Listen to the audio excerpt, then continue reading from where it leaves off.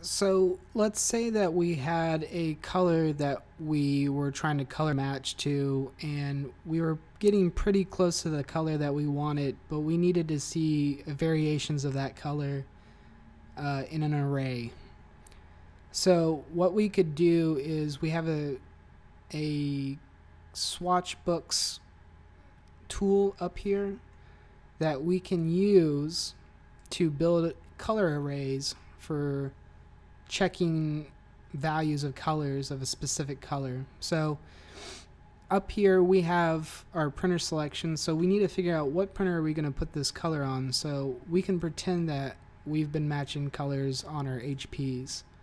And we want to select our quick set, the media group we'll be using, the vinyl we'll be using, and also the print mode.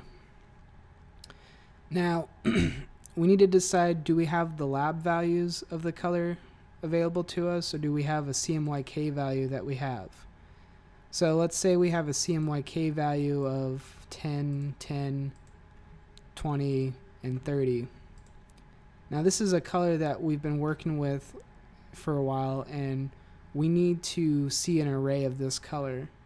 So if we hit OK, it's going to bring up a Swatch Book color array. So in this array we can set the lightness variations between the patches.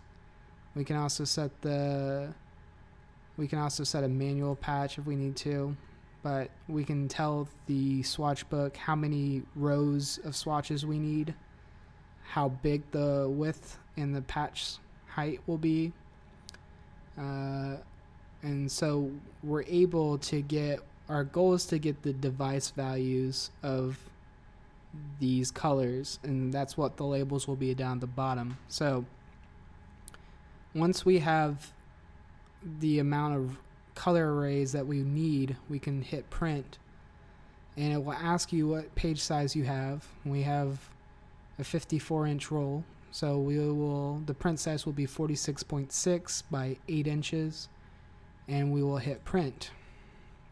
The Swatch Book will then be sent to the print queue, and you'll be able to eventually send this to print, get your color array, and eventually get the device values that you'll need to build out your custom spot colors.